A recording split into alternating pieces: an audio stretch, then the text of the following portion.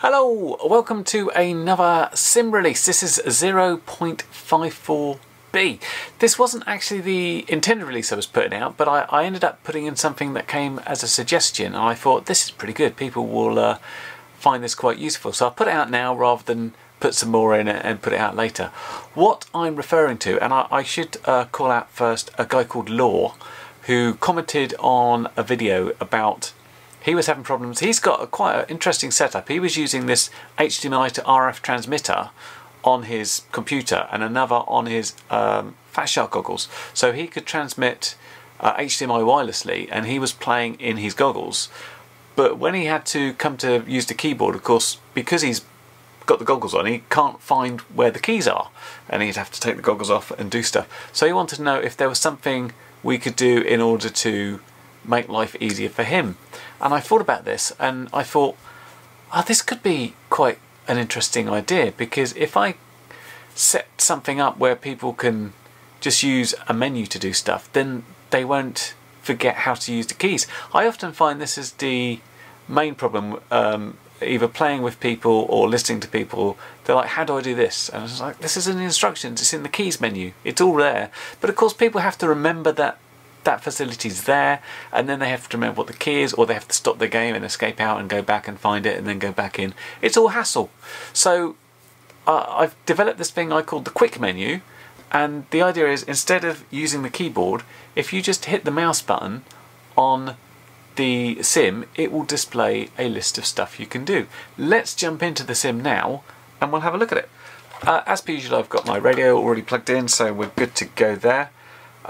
And here we are in the sim. So if I just go into the main sim thing here, and previously of course you would have keys like O and P to put your angle up and down. You've got the V button that changes the camera lens and stuff. But if we now just press the mouse button, you see that we've got a whole menu of stuff. And the idea here is it tells you what things you've got to change. It tells you the numbers to press. So again, here we got camera angle O and P. I could press O and P. It could just act as a reminder to me, so I was like, oh yeah, it's O and P.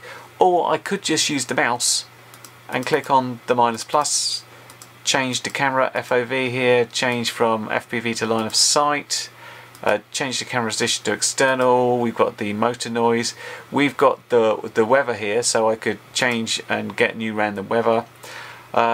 We've got things like sticks and crosshairs. Some of these won't show up until we're there. We've got stuff like the flight mode, all the throttle multipliers and stuff like that. If I come out of that, you'll see we've got the crosshair now, and we've got the stick, so we can see stuff going on. And what an awful camera angle that is. The other thing is it's context sensitive. So yeah, you'll see I had the weather menu there, so hence I had a random weather thing. If I went in and I said we don't want weather effects on, and I went back in there, then that's gone. Similarly, you see we've got the reset quad. I can reset quad there. But if I go, oh, hang on, I've changed my mode, haven't I, to get angle on. So let's say we've crashed upside down, and if we went and hit our button again, we now have context sensitivity, so we can flip the quad back over, and we can still reset the quad, and we can do all those other things. We've got the other things like to go to the menus, like the flight assistant stuff. Now if you come back out of that, you go back into the main state from them. That's just because that's always the return path. Should you go to a main menu, scenarios menu, and you escape out, you're always back into the main thing instead of being in here. But yeah, you can just press the button. And of course, if you were to go to the scenarios menu and you change that to a plane, and then we click on it, we've got a completely different set of things, because we still have the different rates and stuff that are set manually on the plane. We don't have that flight assist stuff. And should we go and play online like this, we've got a different set again. First off, the game doesn't pause. You can see we've got our props moving, but we've got differences. We've got the radar we can show to show where the other players are. It's something that people always forget about when I play online with them, and they're like, I can't see you, and I say, have you made the quads big? And they say, what's that? So you've got the thing to make other quads big, you've got the things to turn the trails on. These are things that are really handy to see things, and you can cycle through to the other players' cameras to see what they're up to. Lots of people use that when they're playing things like a game of quad, where they set a trick so you can see through the other person's camera. It just means you don't have to remember all these different buttons. You can either use this as a reminder screen, you can press buttons from here and have it done, or you can use the mouse. So because of the quick menu now, we can have a completely keyboardless environment. It is in the game as well. Within the game there's a lot less going on. There's not much to do. We can change the flight mode, the camera angle, the camera FOV, motor noise, and if the music's playing or not, and then we've got the various menus. So all similar. Seems like a small change, and kind of it's not too much hassle putting up the UI, but because of all the amount of refactoring it does, it took a while, because we're dealing with a whole new set of scripts that goes and manipulates other methods in other objects, and they weren't designed to do that, so then I have to go change it all and do stuff. It's somewhat of a pain when you're doing stuff kind of organically and sort of making things up as you go. It means you have to come back and keep changing your design. If the design was like that from the beginning, it would have been a lot easier. You wouldn't have to like throw away a load of code and write new stuff, but that's the way it is. I kind of like the sort of organic, let's change this because that's how people like it. So what I like about this is the side effect of what it is. You may have remembered a little while ago I tried doing just an experiment for an iOS build, and I showed some of you guys that, and I was playing with an Xbox controller because you have to on an iPhone, but I had to use a keyboard because I hadn't designed a touch interface. Because this can be used completely keyboardless, essentially I've created a touch interface, which means this is so easy to move over to Android or iOS now. So I can say that I will confirm I'll be doing at some point, definitely, an Android and an iOS build, so you'll be able to get those on the relative Google Play and app stores at some point. I'll obviously let you know. There's still some more to do in terms of, like, you need virtual joysticks potentially, and we'd have to take all the keyboard stuff out altogether, but it seemed to run quite well on an iPhone, so I'm thinking there's a viable option to have mobile platforms here, and it was exactly the same code as I'm using on the desktop when I did it last time, so you can have complete cross-play online stuff as well if you want to. So the other small change for this one is on quad ball, and I have to thank a guy called H84II1, which probably means hate for someone. I don't know what the 11 or the II bit means. Hate for something one. Anyway, he wrote a great big piece of feedback about things that he liked and didn't like about quad ball. Some really interesting suggestions there, some of which is like, well, yeah, I meant to do that because this, and other things is like, oh, that's a good idea, or I hadn't thought about that. And I wanted to take you through what I have done on this one. What I will say is the thing I said I would do last time is do something with the logo, the Play quad ball. Look, it animates.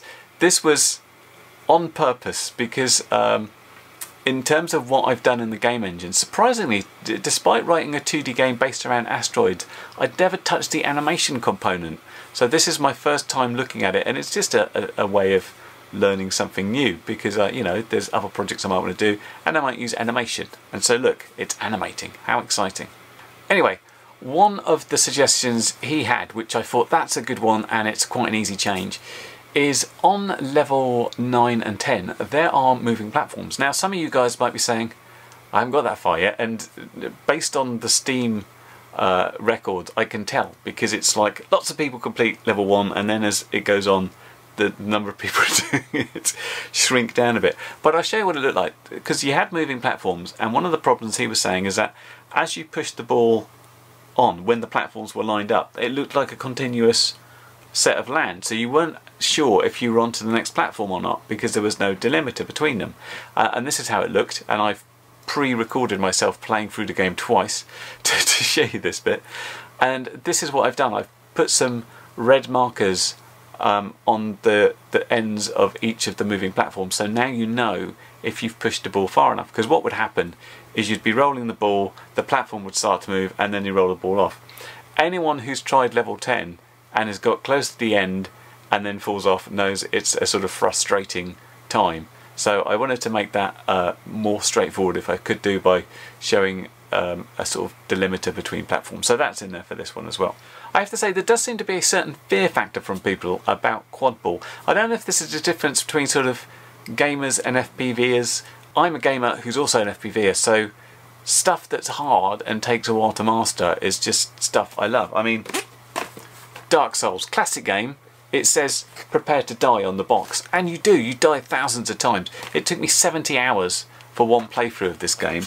Not that I was particularly fast of it. So I'm used to sort of going back and retrying and trying new tactics and stuff. Perhaps you guys aren't. Perhaps there's a difference here between people who enjoy difficulty in gaming and who just like to fly. I'm quite happy to do a playthrough of the game and record it and give some hints and tips about how I do stuff and the tactics you might employ if that's handy to anybody. So the last thing I wanted to mention is about a poll I did in the last release of Sim, and I said what should I do next. The runaway winner on this one was having a new level. There was, what was it? 46% of the vote went for this one, so that's what's going to come in next. I've got an idea. It's probably going to be a more defined city level, and I'll be doing some testing about whether that sits in the main level or it's its own level in general, and then we'll be looking at some different stuff. But yeah, I'll get that one out first.